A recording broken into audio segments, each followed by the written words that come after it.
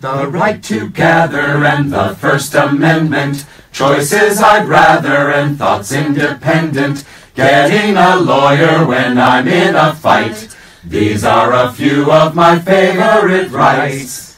When the laws bend, when the feds cheat, and I'm feeling mad, I simply remember the Constitution, and then I don't feel so bad.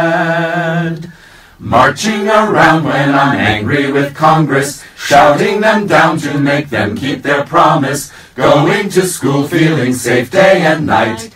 These are a few of my favorite rights. When the news sucks, when the jerks win, and I'm feeling mad, I simply remember the Constitution, and then I don't feel so bad.